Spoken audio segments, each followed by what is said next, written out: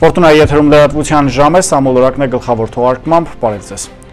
Եվ այսպես այսօր Վազգեն Սարգսյանի մահվան օրն է, ավանդույթի համաձայն լոռեցիները ծաղիկներ ու ծաղկեպսակներ են խոնարել նրա հիշատակը հավերժացնող հուշարձանի մոտ։ Թեմայի շարունակությունը առաջարկվող տեսանյութում։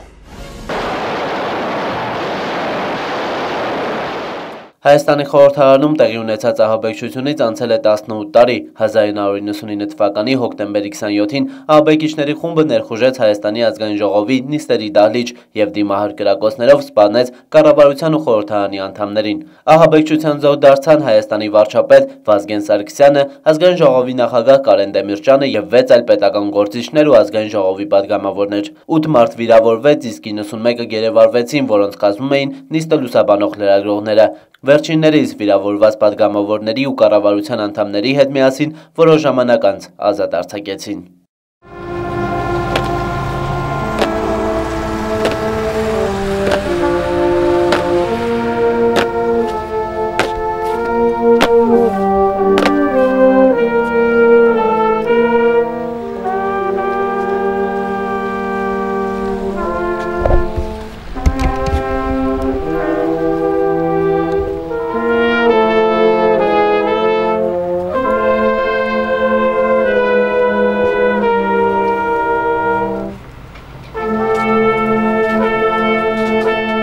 Յուրաքանչյուր տարի հոկտեմբերի 27-ին Վանաձորի Վազգեն Սարգսյանի անվան հրապարակում Սպարապետի կիսանդրու մոտ հավաքվում են բազմաթիվ լոռեցիներ, հարգելու ոճրագործության հետևանքով զոհվածների հիշատակը։ Մարզային ու քաղաքային իշխանության ներկայացուցիչները, զինվորականները, հազարդամարտիկները, դպրոցականներն ու երիտասարդները նախ մեկ րոպե լռությամբ հարգեցին նրանց հիշատակը, որից հետո ծաղիկներ խոնարհեցին Սպարապետի կիսանդրու առջև։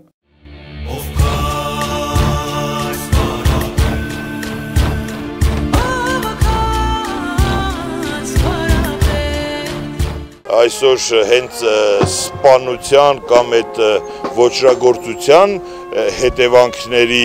ցավակցությունն է այդ ծաղիկ խոնարհելը, այլ ավելի շատ իր մեջ խորհուրդ է պարունակում, որ պետական այրերի, պետականության կողքը կանգնած մարդկանց, ովքեր որ ազգի, բանակի, երկրի համար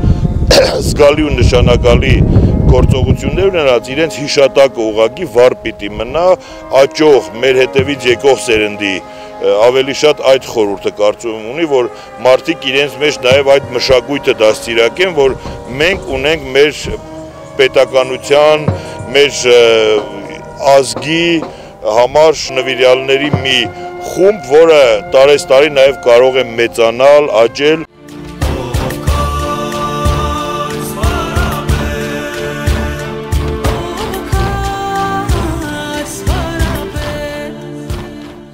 Այսօր մենք հավաքվել ենք և ինչպես ամեն տարի հավաքվում ենք հարգելու բոլոր նրանց հիշատակը, ովքեր այդ օրը հեռացան մեզանից։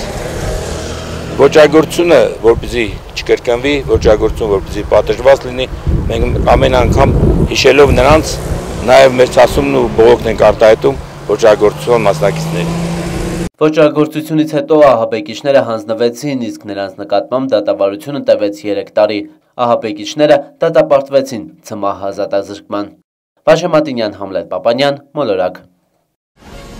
Շարունակում ենք թողարկումը, հանրապետությունում մտահոգիչ է վրաերթերի վիճակագրությունը, ճանապարհային ոստիկանությունը մարզկենտրոն Վանաձորում ուժեղացված հսկողություն է իրականացնում։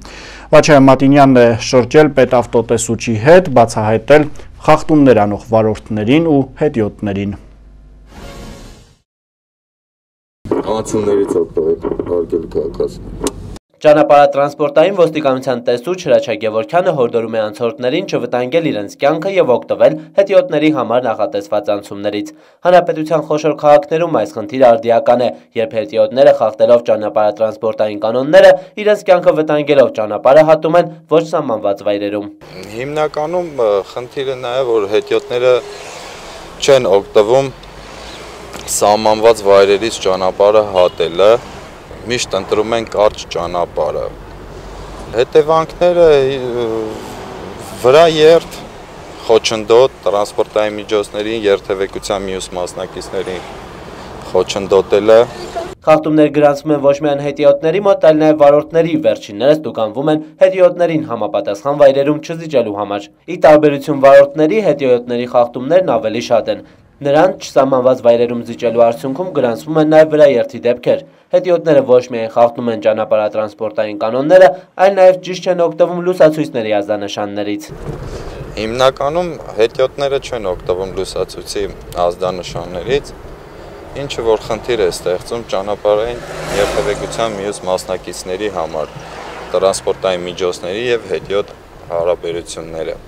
Հետիոտների եւ ճանապարհային երթևեկության մյուս մասնակիցների կողմից ճանապարհային երթևեկության կանոնները խախտելը, ճանապարհային երթևեկության կարգավորման ազդանշաններին չենթարկվելը, ճանապարհային նշանների կամ ճանապարհային գծանշումների պահանջները խախտելը առաջացնում է տուգանքի նշանակում 3000 դրամի չափով։ Քաղաքացիներին կանգնացնում ենք, զգուշացնում ենք, որ ճանապարհը պետք է հատեն սահմանված վայրով, այսինքն հետիոտնային անցումներով։ Եթե բացակայում են հետիոտնային անցումները,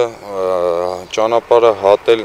այնպիսի վայրերով, որ անվտանգ լինի իրենց համար։ Վթարային իրավիճակներից եւ հատկապես հետիոտների կյանքի անվտանգությունից ելնելով ճանապարհային ոստիկանությունը հորդորում է եւ վարորդներին եւ հետիոտներին պահպանել ճանապարհատրանսպորտային կանոնները։ Հետիոտները պետք է երթևեկելի մասը հատեն հետիոտնային անցումով, իսկ դրանց բացակայության դեպքում խաշմերուկներում, մայթերի կամ կողմնակների ուղղությամբ։ Եթե տեսադաշտում բացակայում են հետիոտնային անցում կամ խաշմերուկ, բաժանարար գոտի կամ պատնեշ չունեցող ճանապարհները թույլատրվում է հատել երթևեկելի մասի եզրին ուղղահայաց, երկու կողմերից տեսանելի հատվածում։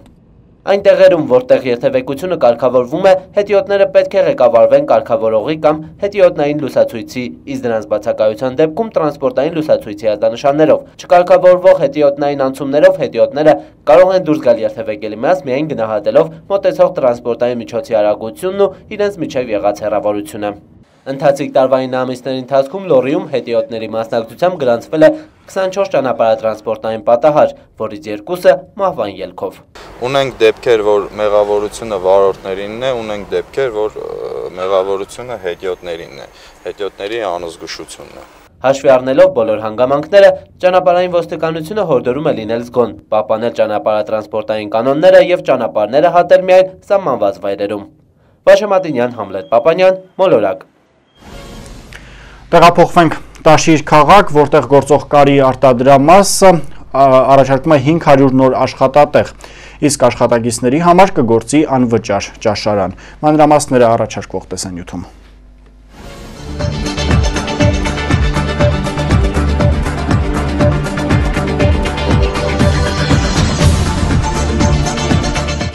Եվս 500 նոր աշխատատեղի հնարավորություն է ստեղծվել Տաշիր, Ստեփանավան քաղաքների և շրջկենտրոններին հարակից համայնքների բնակիչների համար։ Տաշիրի կարի ֆաբրիկան շատ շուտով կունենա բոլորովին նոր, առավել լավ պայմաններով և արդիական մասնաշենք, որը կապահովի ավելի մեծ թվով կանանց և աղջիկների զբաղվածություն, հաշվի առնելով համայնքներում աշխատատեղերի բացակայությունը և հատկապես կանանց զբաղվածության խնդիրը, ազգային ժողովի պատգամավոր Կարեն Կարապետյանը ձեռնարկել է ֆաբրիկայի արդիականացման գործընթացը։ Կարի նոր արտադրամասը կունենա բոլորովին նոր ժամանակակից ձևարան, առավել հարմարավետ աշխատասեղաններ, խոհանոց, բացի դա կառույցը կշարունակի հոգալ համայնքներից Տաշիր աշխատողների տրանսպորտի հարցը։ Տաշիր համայնքի և Ստեփանավան համայնքի յուղերից և հենց համայնքներից մեզ անհրաժեշտ են աշխատողներ, մենք սովորեցնում ենք, կարել սովորեցնենք, պարտադիր չի, որ կարողներ լինեն,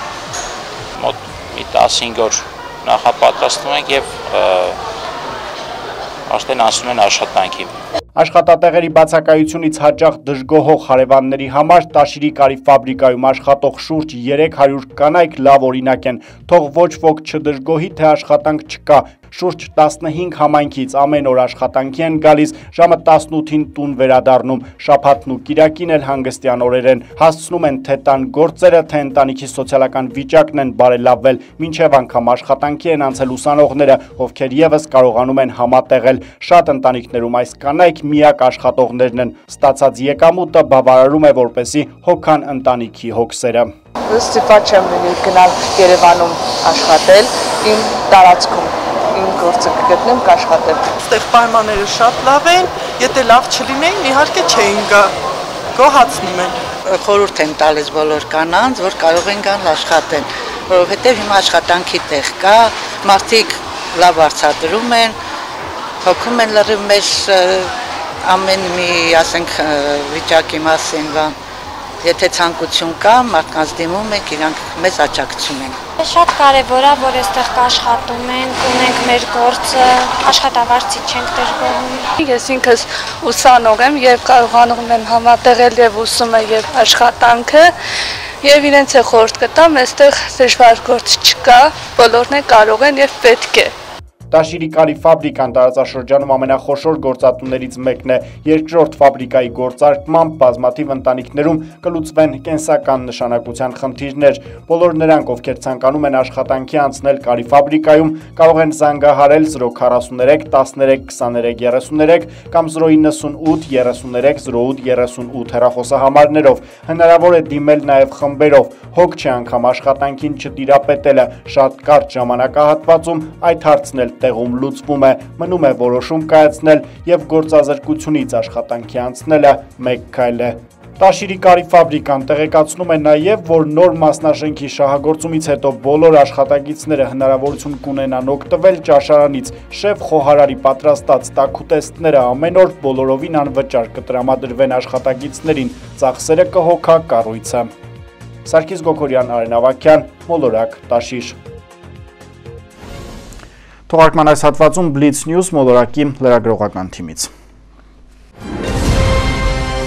Չինաստանի երկաթուղային կորպորացիան երկաթուղիների միջազգային միության հետ համատեղ կանգնեցնի համաժողով։ 2016 թվականի վերջի դրությամբ Չինաստանում գործող երկաթուղիների երկարությունը կազմում է 124,000 կիլոմետր, ինչի երկրորդ ցուցանիշն է աշխարհում։ Արագընթաց երկաթուղային հաղորդակցության շահագործվող մայրուղիների երկարությունը կազմել է 22,000 կիլոմետր, ինչը հնարավորություն է տվել Չինաստանին դառնալ աշխարհի առաջատարը։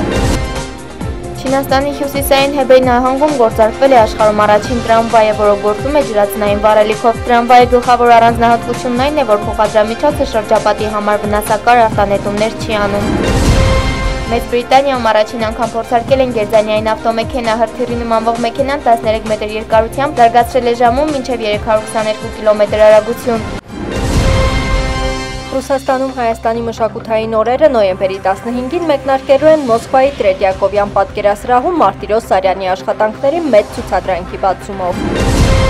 Բուխարեստի Էյֆորիա կինոթատրոնում բացվել է ռուսական ֆիլմերի փառատոն հայազգի ռեժիսոր եւ Մոսֆիլմ կինոկոնցերնի գլխավոր տնօրեն Կարեն Շահնազարովի «Աննա Կարենինա Վրոնսկու պատմություն» ֆիլմով։ Այս տարի կինոփառատոնը նվիրված է հայտնի կինեմատոգրաֆիստ Կարեն Շահնազարովի 65-ամյակին, ով մասնակցել է բացմանը։ Փառատոնի ծրագրում ներառված են միայն Շահնազարովի ֆիլմերը «Մենք ջազից», «Մահ անունով ձիավորը», «Ձմեռային գիշեր Գագրայում», «Երազներ», «Առաքիչը», «Լիալուսնի օր» եւ այլն։ Գեղանկարիչ, պրոֆեսոր, Հայաստանի նկարիչների միության անդամ Սարո Գալենցի հոգեհանգստի արարողությունը տեղի կունենա Կոնդի Սուրբ Հովանես եկեղեցում հոկտեմբերի 28-ին ժամը 18-ին։ Վերջին հրաժեշտը Հայաստանի նկարիչների միությունում հոկտեմբերի 29-ին ժամը 12-ից 14-ը։ Հոկտեմբերի 15-ից Հայաստանում է գտնվում վերջին գրեթե մեկ տարին ԱՄՆ-ում բնակվող երիտասարդ դերասան Մոսո Կարապետյանն, ում շատերը ճանաչում են Full House sitcom-ից Հրաչի կերպարով։ Հեռուստադիտողը Հրաչին կտեսնի նոր եթերաշրջանի վերջին սերիաներում։ Եվրատեսիլ 2018 երգի միջազգային մրցույթին Հայաստանը կներկայացնի այն արտիստը, ով կդառնա դեպի Եվրատեսիլ նախագծի հաղթողը։ Հանրայինը հայտարարում է դեպի Եվրատեսիլ նախագծի նոր եթերաշրջանի մասնակիցների հայտերի ընդունումը։ Այս եթերաշրջանում երգիչները կկարողանան ներկայանալ իրենց երգերով եւ հաղթելու պարագայում տվյալ ստեղծագործությունն էլ հնչեցնել Եվրատեսիլ 2018-ին։ 71-ամյա բոսնիացի Մոմիր Բոյկը պատրաստել է ամբողջությամբ փայտե Volkswagen Magnişi ավտոմեքենայի բզեզ մոդելը, օգտագործելով կաղնու ավելի քան 50,000 կտոր։ Գլուխգործոցը ստեղծելու համար տղամարդուց պահանջվել է ավելի քան 2 տարի։ Նշվում է, որ ավտոմեքենայի ղեկը անգամ ռադիոն պատրաստված է փայտի։ Հոկտեմբերի 28-ին ժամը 18-ին Գյումրու 7 վերք եկեղեցում տեղի է ունենալու սոպրանո Հասմիկ Պապյանի բացառիկ համերգը նվիրում խորագրով։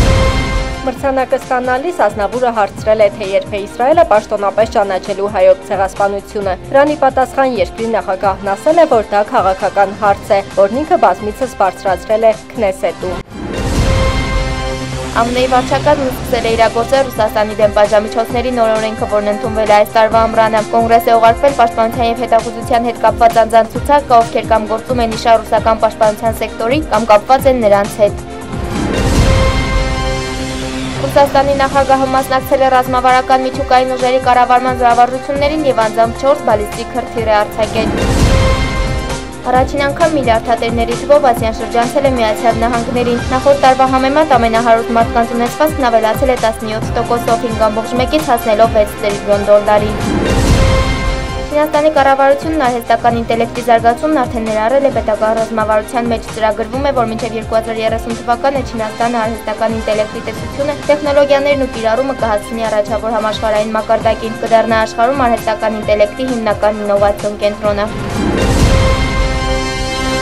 Այսքանն ենք նախատեսել այս թողարկման համար սպասվող եղանակի մասին տեղեկություններ վայրկյաններ անց կներկայացնի Անի Անդրեասյանը, իսկ ես ձեզ հրաժեշտ եմ տալիս մաղթում օրվա հաճելի շարունակություն եւ հաճելի հանգստյան օրեր։